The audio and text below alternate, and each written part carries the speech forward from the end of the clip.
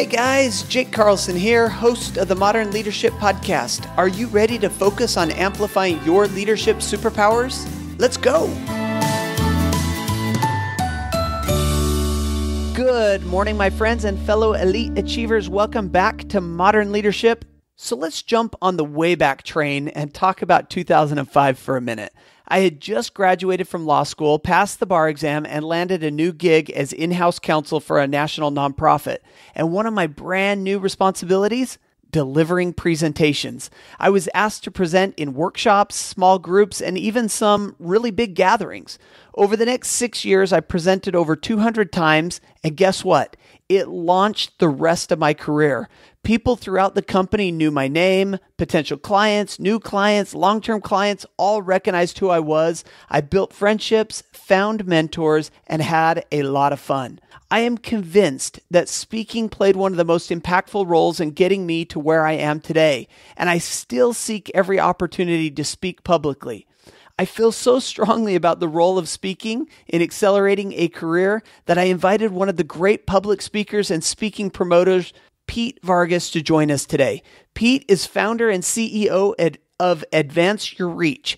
Since 2003, get this, Pete and his team have booked over 20,000 events that have generated over 40 million in revenue and reached tens of millions of people.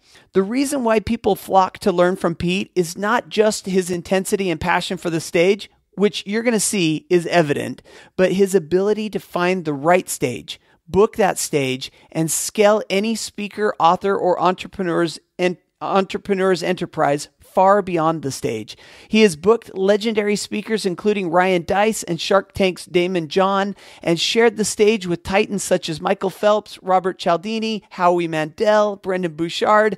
Pete, it is so great to have someone with your expertise and background on the show. How are you doing today?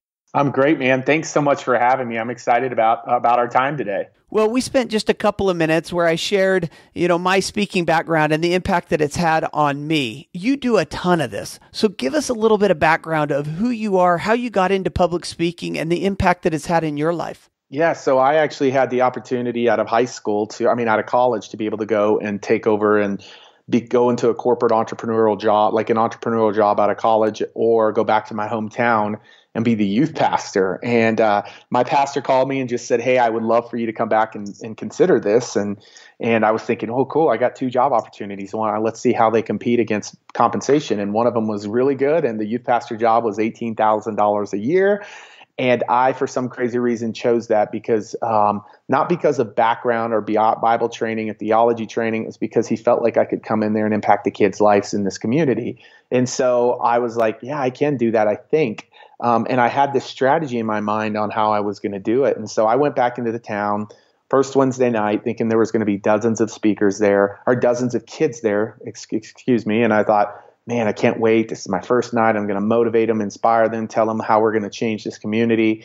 And there were 3 kids there. And I was like, wow, I thought there was going to be more. And I got a lot of work ahead of me. And so Jory, Mackenzie, and Stacy showed up that night. And I told them, I said, we're going to change this community. And we're going to do it by bringing powerful speakers in. Because I had speakers that impacted my life, my mindset, my finances, my health, my wealth, like all of it growing up. And coming from like a broken relationship, I had heard a lot of people on stages that really had made an influence on my life. So I thought if I could bring those types of people to my kids, it could be transformational. And that's exactly what I did. I brought in, if people Google these people, they'll see that they're, got powerful messages just like your audience does. I brought in people like Rick Rigsby and Chad Hennings and it was Melvin Adams and Harlem Globetrotter, Larry Brown, Super Bowl MVP of the Dallas Cowboys. I brought in stay-at-home moms, stay-at-home dads. I brought in financial advisors. I brought in CEOs. I brought in health and wellness experts. I brought in all these different people because one by one, I would see that in 1 hour on a stage, the influence that they would have on my kids to actually take action and want to change. And so our youth group was just growing. Things were amazing. When it was time to go to the church board to ask for $1 million youth facility because it was growing so much, it was a unanimous yes. Because our kids had raised tens of thousands of dollars out of their own money because of a speaker that talked about being a giver and not a taker. And it really stuck with them. And so we were growing. My first Wednesday night, there were 3 kids. My last Wednesday night, 750 kids there my last Wednesday night. And it was all because of these speakers I brought in. And actually, I officiated 2 out of those 3 girls' weddings. The third one hasn't gotten married yet, but I have gotten the opportunity. They were very pivotal in like really helping me grow that. Well, one of the speakers I brought in, his name was Daryl Scott, and his daughter was the first girl killed at Columbine back in 1999. And I had a mentor that told me I needed to bring him in. And so I brought him in, and they were in the schools that day. And I remember his final challenge that day in, January of 2003. He said, there's 5 people in your life that you love that you need to let them know how much you love them. And some of them you're not in good standings with today. And I couldn't help but think about my dad because I hated my dad. I hated my dad because of what he did to me as a little kid. I hated my dad because of the absent father that he was. And I especially hated him because he hadn't made things right with me. And I had tried so many things in my teenage years to try to get that relationship restored, and nothing worked. And so I'm 23 years old. I bring my dad back that night, and I think to myself, this is going to be the night. And that night at the parent event, there were 1,000 parents in the auditorium. And at the end of the presentation, Daryl challenged the parents to love their kids, to be present for their kids, to ask their kids for forgiveness where it was needed. And that night, it didn't happen that night like I wanted to. But a couple of weeks later, I got a letter in the mail, and the letter said, it was from my dad. It said, "I'm sorry for the father I've been. Here my son is having an impact on hundreds of kids' lives, and I can't have an impact on my only son's life. I'm asking for a second chance to do things right." And he told me he loved me for the first time in over a decade. And I thought to myself, my wife and I were just sitting there and we were crying. And I thought to myself, what just happened? Like, I had tried church, I had tried counseling. His 7 siblings told him he needed to make things right with me growing up. And finally, I realized the power of 1 hour on a stage. And that was the day that I really saw the power personally. I'd already seen it a lot because of the way my kids were responding. But that day it became real to me. And that was the day subconsciously, I don't want to say like consciously, I dedicated my life to stages that day, but subconsciously, that was the day I dedicated my life to stages. And literally over the course of the last 15 years, as you said, we've booked over 25,000 stages across the world. And and we've seen those stages have great influence on the world. And so, yeah, I called that man. I called Daryl Scott and I said, why aren't you getting your message out there in front of more people? And why aren't you influencing more people? And he's like, Pete, I want to change the school system in America. And I really want to make an impact to create cultures of kindness and compassion on schools all across the country. And I said, I go, what are you doing to make that happen? And he was doing this and that and this and that. And all of these bright, shiny object things. He was trying a lot of different things and they weren't working. And I said, why aren't you using stages in speaking? Like, if you got in front of building principals and superintendents and they heard what I just heard, all of them would want to bring your school program. At that time, it wasn't really created, but all of them would want to bring your programs back into their schools. And that's exactly the path we started down, is that we would get him in front of people. He would influence them and be very powerful on a stage, some small, some medium, some large stages. And we would see that a significant amount of them would then bring his programs back into their schools. And that's where their schools would be changed. And so I'm a big believer. That's where my whole kind of like history of speaking got started. But I'm a big believer that stages are one of the fastest ways to not just make a deep impact and influence, but ultimately to see people go deeper with you, whether it's a donor, whether it's a customer, whether it's a voter. It doesn't matter. Like, when you get on a stage, the way that you can influence people in 60 minutes and really the power that you have, it's so powerful. So that's my background, Jake, on stages. Yeah, and it's an incredible story, and I really appreciate you taking the time to dive into it, because it really sets the groundwork for where we're going to go in this, podcast episode. And really, I think we could go in 2 directions. Direction number 1 is just how you built up this youth pastorship that you were working on, how you got speakers to come in. And while I think that's fascinating and would be worthy of spending our time, What I'm more interested in today is, I'm a business leader, and the listeners of this podcast are business leaders. And maybe we're like this parent at Columbine, that we have a message, but we're doing this and we're doing that, and we're squirreling here and squirreling there, and we're just not getting any traction. And so we bring you on this show because you're an expert about getting people on the stage. So talk to us about where we start. How do we get ourselves up on the stage, and why is it important that we do so? Yeah. Oh, man. Yeah, I'm glad we're going that route. I was going to choose option 2 after I heard option 1, but option 1 would be fun, and you and I can do that offline sometime. But really, why is it important? It's important because stages have been around for 2,000 years. And stages aren't going anywhere. Like, you think back to the Coliseum, and you think back to people like raising money. You talked about being with a nonprofit. Like, thousands of years ago, people were using stages, and they're not going anywhere. And what I see in as business leaders, I see us trying all of these different marketing things and these marketing tactics, and they work well, but they're here today, and sometimes they're gone tomorrow. Like Yellow Pages. Like, I would never invest in Yellow Pages anymore. You think about radio and TV; it's never been harder. You think about mediums like Facebook, that's changed so much, but stages aren't going anywhere. And when you have the undivided attention of an audience for 15, 30, 45, 60 minutes, and you're on a physical or a digital stage, it's powerful what begins to happen and how people engage with you. But can't you spin your wheels a little bit? I agree 100% with what you're talking about, and all these other platforms that we're seeing, are kind of second. We don't talk about them quite as much, and I want to focus on these stages, but can't we spin our wheels a little bit? If I'm a business leader, I'm sure that there's 4,000 Rotaries that would love to have me come out and speak to 10 or 15 people, or Kiwanis clubs. How do we identify what's going to be the biggest impact for our message? And then not just what's going to be the biggest impact, but how do I get on that stage? Yeah, so the first place, how you're going to make the biggest impact is all determined by what type of business leader you are.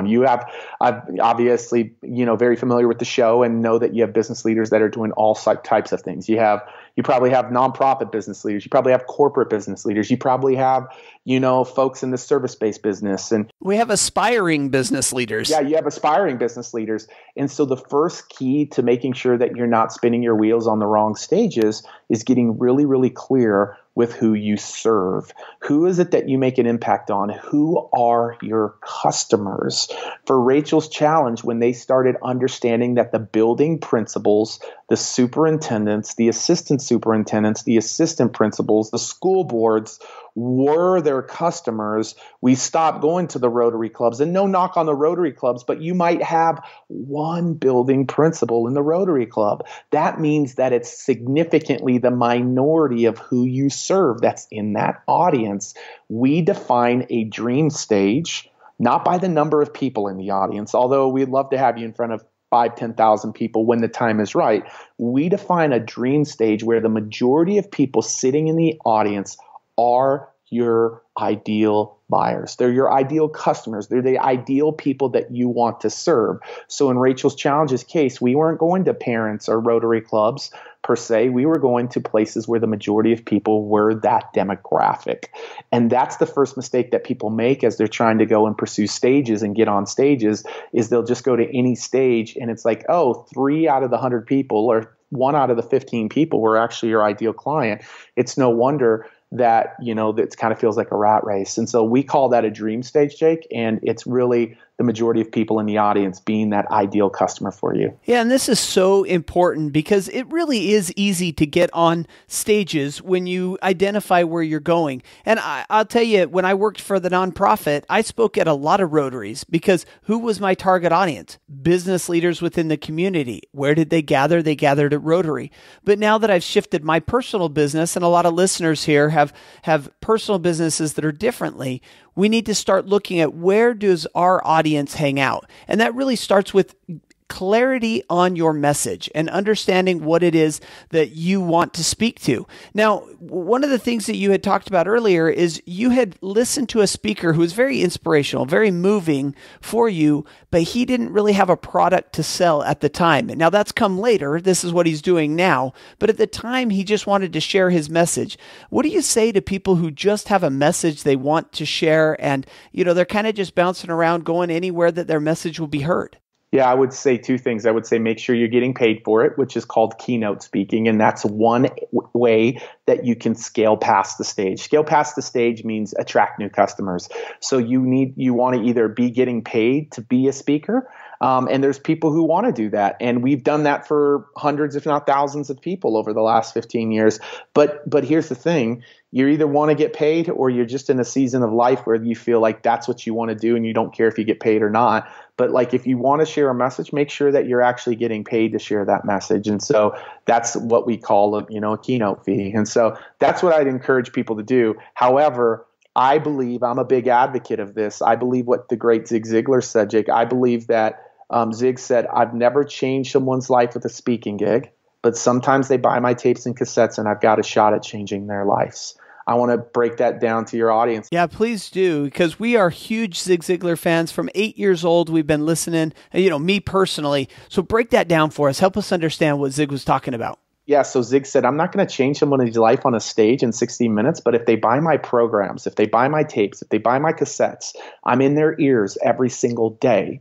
And that's when I change their lives. And so I quote that all the time. Like, I want the stage to be the starting point, not the ending point. I want you to provide incredible value on the stage. And when you provide incredible value on the stage and lay out the roadmap of how somebody can get success in their business, in their relationships, in their mindset, in their finances, in their life, in their school, in their church, in their corporations, in their business, when you lay out the roadmap and the success path of how they can do that, they're going to have two options. Either try to go do it on their own or do it with you.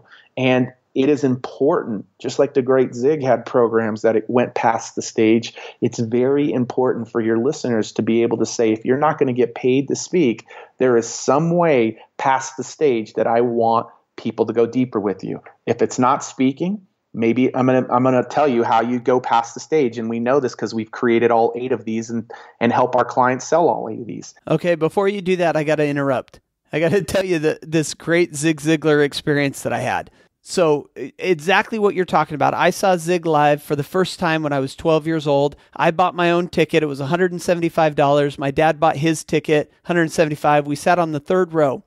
While we were there, I heard Zig say, to get the most out of my cassettes, this was back in the cassette days, Pete, to get the most out of my cassettes, you have to listen to them 16 times. Now, I heard him say 16 times in a row. My dad and I still differ on this. He didn't think he said it 16 times in a row, but I said 16 times in a row. I had at the time 9 cassette tapes of Zig Ziglar, and I went through them 16 times each in a row, listening to every word of them because I believed what he was saying. And what you're telling me really resonates because I saw him on stage, and I could have had that emotion and that good experience and walked out the door and never changed my life. But by taking his tapes and listening to him 16 times in a row, I tell you, he's my most quoted author, my most quoted keynote speaker, and probably one of my most influential mentors throughout my entire life. And I never met him other than that one time on the stage when he signed my book.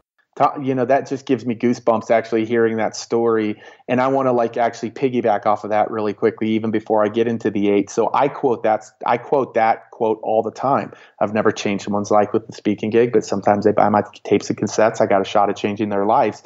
And last week, I had a call scheduled. Somebody said you need to speak with Tom Ziglar, Zig's son, who's the CEO of the Ziglar organization. And I told Tom that quote. And Tom goes, Pete, I want to give you some data to back up that quote. I'm like, yeah, please. That's awesome. And he said, Pete, my dad would get all of it. He would get this lady. He told me about this lady who still works there today. And his dad would get her to get all of the testimonials out, that every testimonial that Zig got.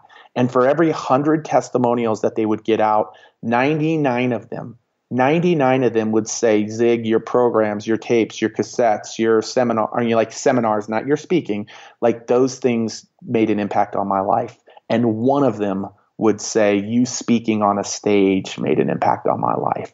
And so it was just verified. I thought it was beautiful that it verified the quote that he said. And so, yeah, I believe that. I believe, Jake, that we want people to go deeper with you, because when they go deeper with you, they listen to your tape 16 times in a row over nine different times.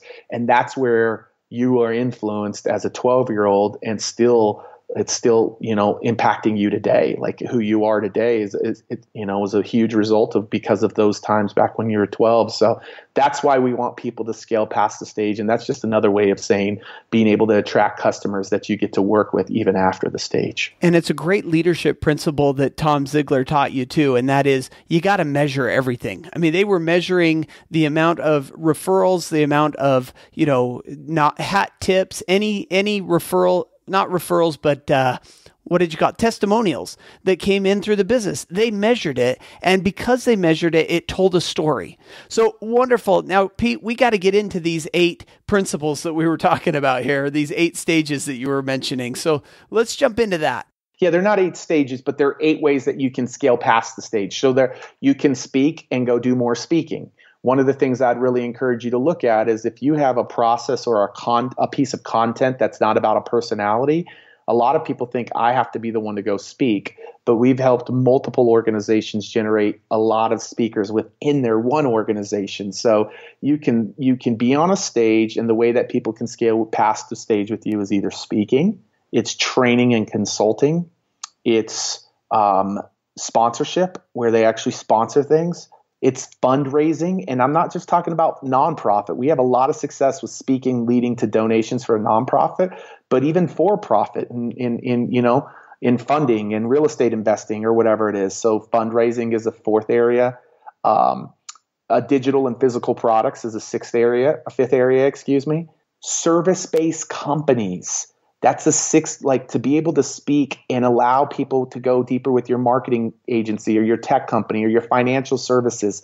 Like there are millions of stages at the local level, millions of stages at the local level. And speaking is one of the most powerful ways for service-based companies to do that. We just had a student of ours say he booked he's about to, or he might have already booked, I think he did book a local dental association. He's going to be in front of 50 dentists, and he's a financial advisor. That's a prime stage for him. So service-based business is the 6th area. And I do a lot of consulting with lawyers. I mean, a lot of the people that I work with on a daily basis are lawyers, and this is a tremendous way for them to grow their local reach is by getting on some stages locally. It's another way to build reputation and credibility within the community. So I couldn't agree with this one more, Pete. Yeah. And then so the 7th is your own events. Like speaking can help you fill your own events, like speaking on other people's stages. And then the last and final area is coaching and masterminds. That's like if you have coaching programs or you have masterminds, speaking is a powerful way to grow it. And so those 8 areas are the 8 areas that you can scale past the stage, which was pretty much anything that you can possibly think about falls within those 8 buckets. And so that's what we mean by when we say scaling past the stage. We want people to go deeper with you.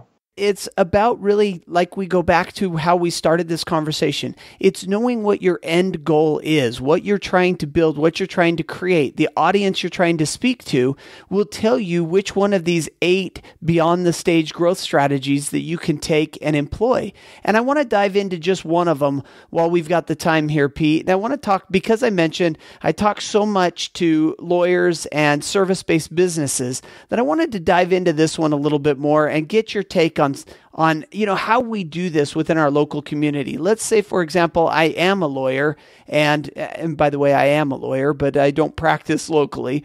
But what do we tell our service-based companies? How do we get started on this, and what's the impact? Yeah, so people want to understand like these stages, like why would a local dental association open up their stage for a financial advisor? Like that's prime candidates for the financial advisor. Well, they would open it up because we're not positioning them as a financial advisor. We're positioning them as a content provider. Big difference. One, you're a vendor. One, you're like looked at as like heroic, like, wow, you're going to come in here and show our people how to stop leaking money in their practices. That's solving a problem for the meeting planner. My definition of a meeting planner is the person who controls the stage. In this case, Jake controls this podcast. So it doesn't matter if it's a podcast or a local stage. The meeting planner is the one that controls it, and they don't want you to be a vendor going in there. They want you to be a content provider. They want you to solve a problem for their audience. And when that light bulb goes off When you can really articulate a problem you can solve for an audience, all of a sudden they want to bring you in and allow you to be able to speak to their community. And so that's whether it's a lawyer, a financial advisor, a marketing agency, a tech agency, whatever it is, you all have solutions. Like the first time I heard a lawyer talk about a trust, my financial advisor said, hey, I would love for this my friend to come talk about the blah, blah, blahs of trust. I don't even remember what he said, but he didn't say, I want my lawyer to come sell all your people trusts. No, he wanted him to be able to talk about the importance of revocable or irrevocable. I can't even remember it, but I remember listening to it. It's just a small group setting, not a lot of people. And I looked at my wife, I'm like, we got to get one of these. And that's the power, whether it's one-on-one or one-to-many. We just so happen to love one-to-many, is that if you can begin to position yourself as a content provider, a problem solver, and people can begin to see that, the light bulb goes off for a meeting planner, that's when they hire you. And when they hire you, you go in there and you do exactly that. You actually provide content. And watch what will begin to happen. The power, I call it the 1 hour launch. Like we do a lot of sales and marketing things that take us 8, 12 months of a sales cycle, but it gets expedited when you get 60 minutes in front of people. It's amazing how the sales cycle is completely expedited from the power of 1 hour. So that's what I would encourage them to do. Now, we're talking to people who are very busy in their careers, and they're working in careers that, focus their mind and their attention in different areas. The stage isn't primary at the top of their mind, like it would be for a full-time professional public speaker. And so, I hear what you're saying, and, let's say I'm a local attorney here or a local electrician, and I want to get on a stage. Where do I start? You talk about these meeting planners. Do I Google them? Where do I start to get going?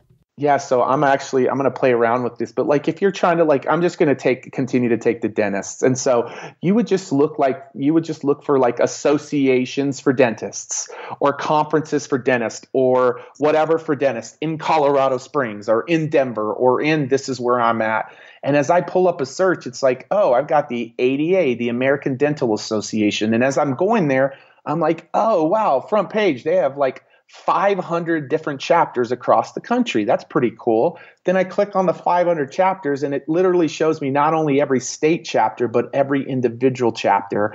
And so as you begin to, you got to remember, this is about finding your target market. You don't want to necessarily, Rotaries are perfect in the scenario that you talked about earlier. It was perfect for you in your former career, but now it's not. And so that's why just doing a few searches and finding 5 to 10 stages, either in your local backyard or if you're somebody that wants to be on national stages, but you begin to just search the actual demographic industry niche that you are wanting to attract, couple it with some keywords like geography words, like if you want to stay local or if you want to go national, and you will begin to find more stages than you can ever be on.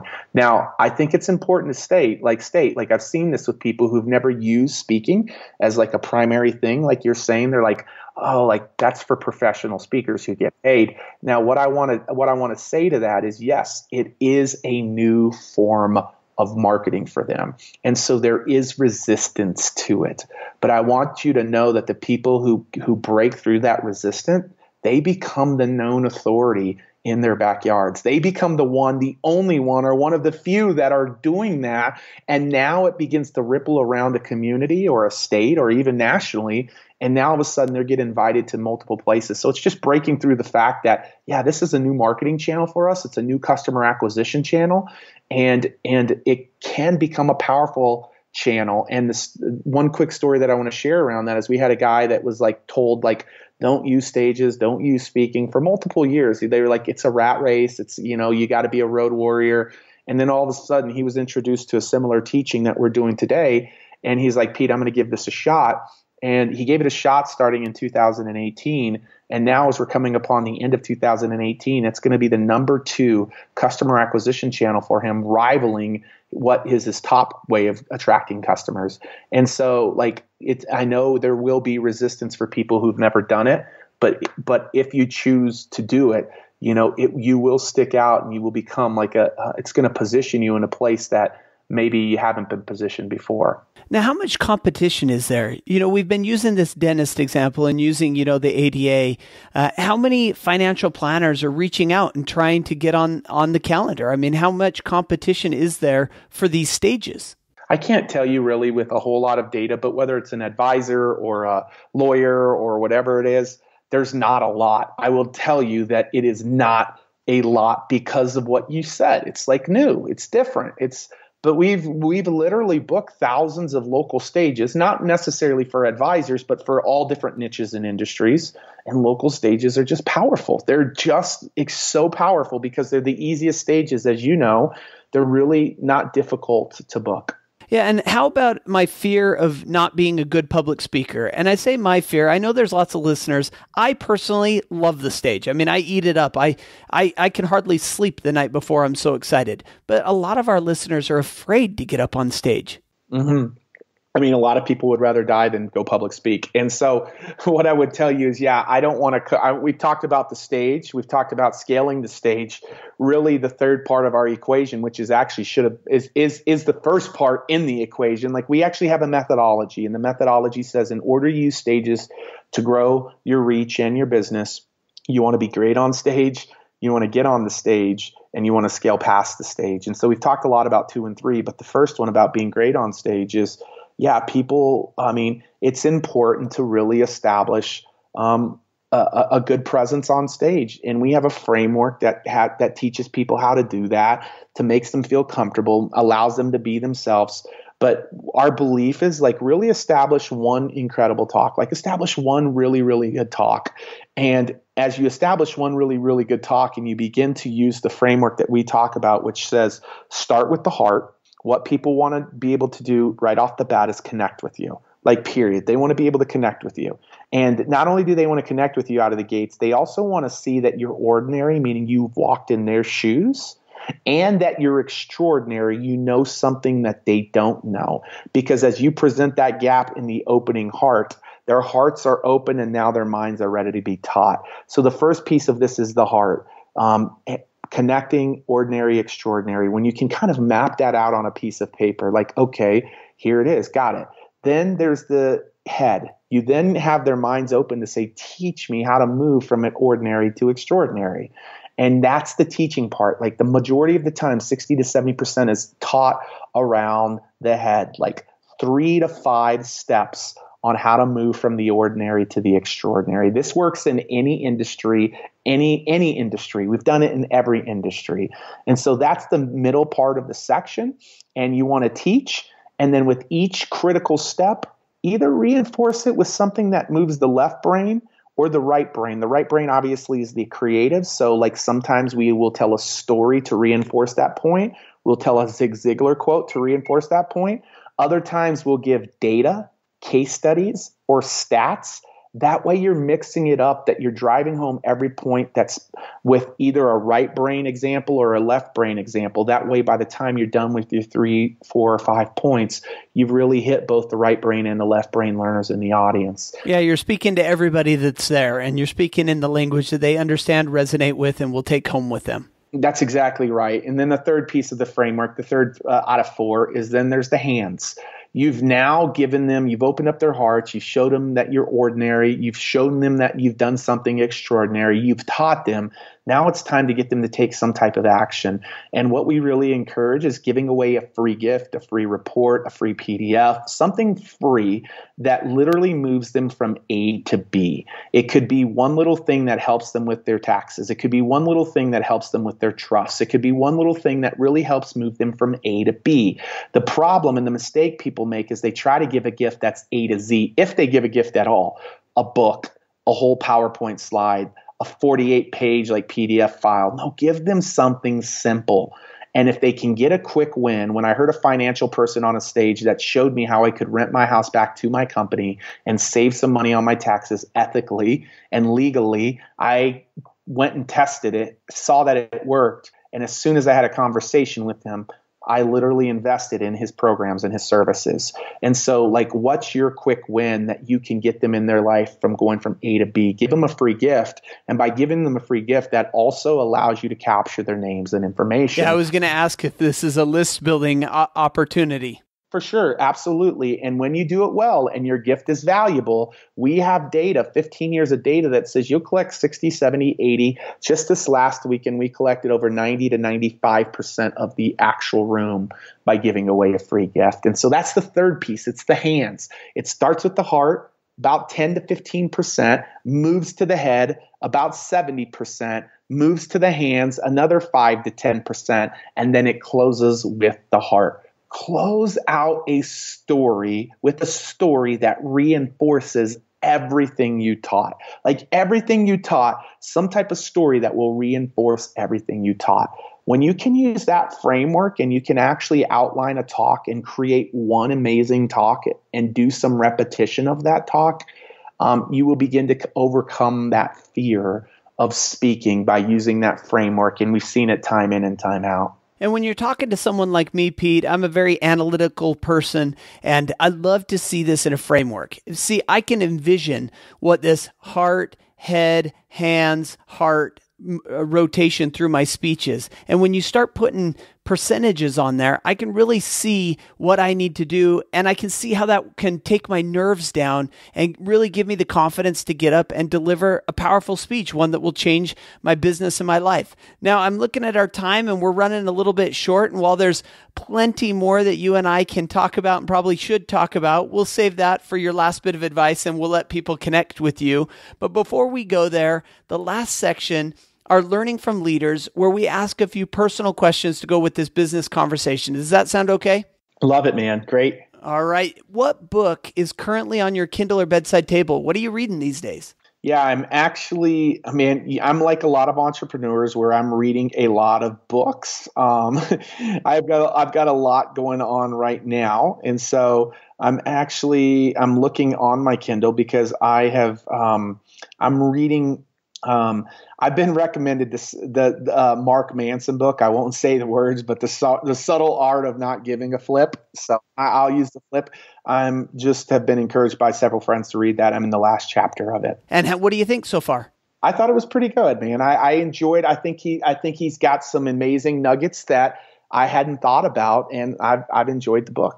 You know, I'm kind of in this period of my life. I've read so many books. In fact, I average a book a week that I'm to the point now where I'm just looking for nuggets. I don't expect any book to blow me away and be like, this is information I've never heard before. It's going to change my life. But I do expect to be motivated to take small actions or small bites at the elephant to move myself forward.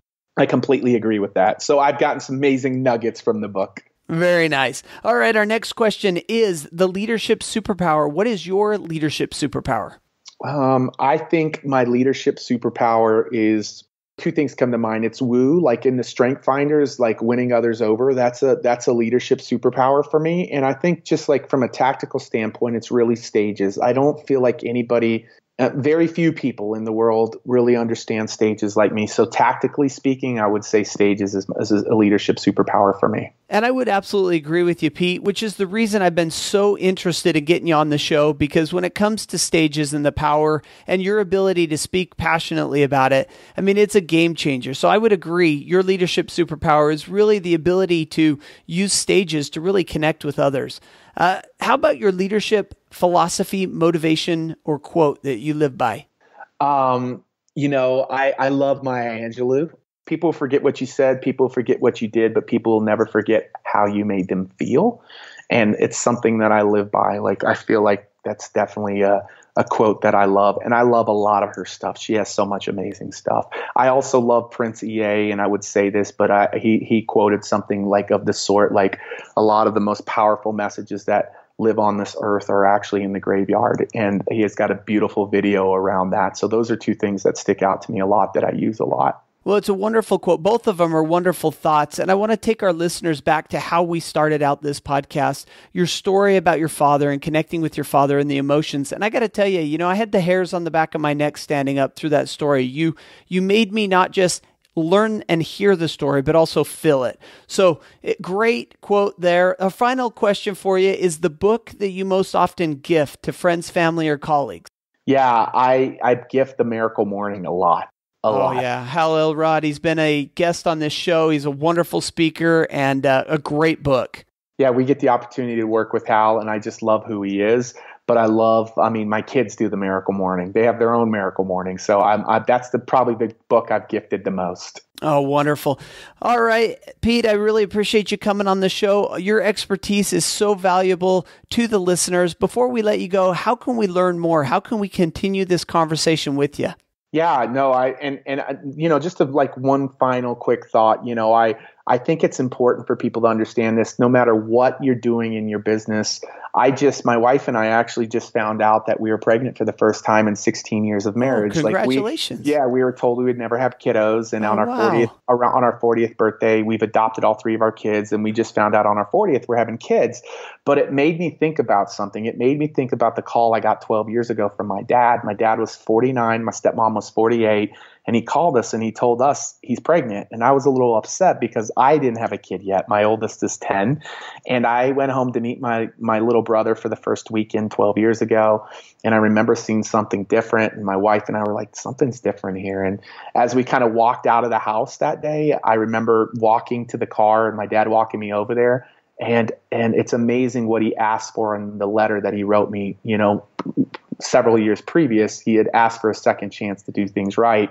And that day he looked at me in my eyes and he just said, I want you to know you'll always be my little boy, but I feel like JT is my second chance to get to do things right. And I have seen him be that to my little brother JT, but I've also seen him be that to my kids and my sister's kids. And I'm letting you know, like, that wouldn't have happened without the power of a stage. And for many of you out there, the analytical thinkers, you might be thinking, yeah, but Pete, that guy lost his daughter at Columbine. He was a motivational speaker.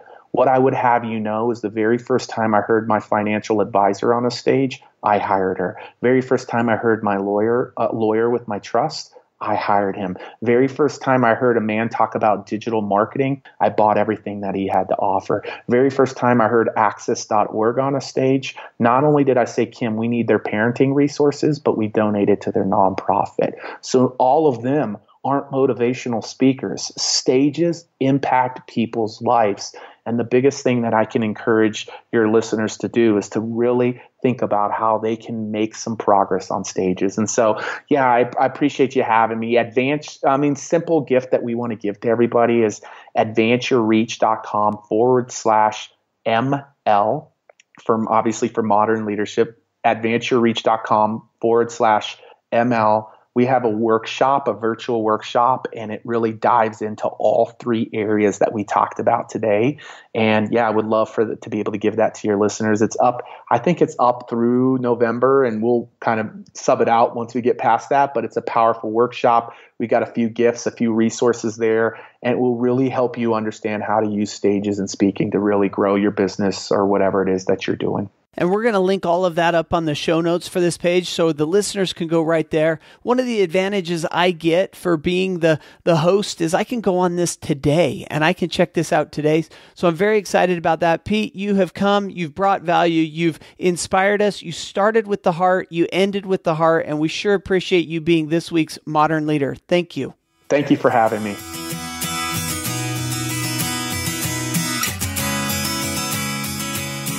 A huge thank you to Pete for coming on the show and really talking about a topic that is near and dear to my heart. I told you in the intro, I love to publicly speak. I mean, it's being on the stage is one of my most favorite things to do.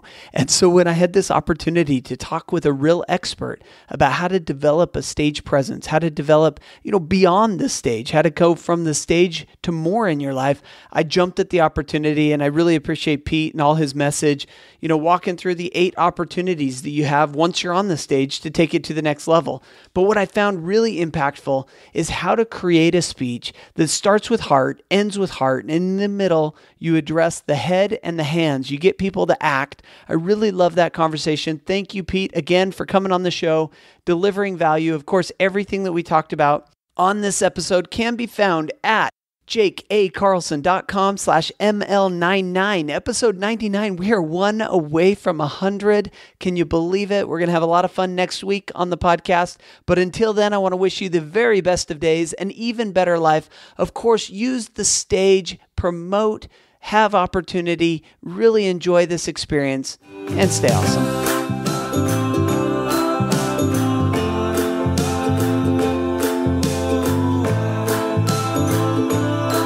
Thanks for listening to the Modern Leadership Podcast. You can find me on Facebook at Speaker Jake, on Twitter at Jake A. Carlson, and of course the website, jakeacarlson.com. See you there.